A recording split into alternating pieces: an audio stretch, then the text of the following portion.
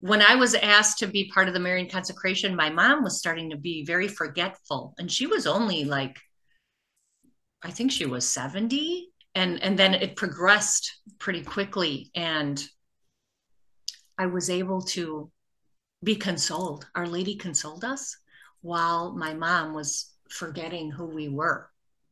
And instead of getting in a really deep depression because of it, of course, I was very sad.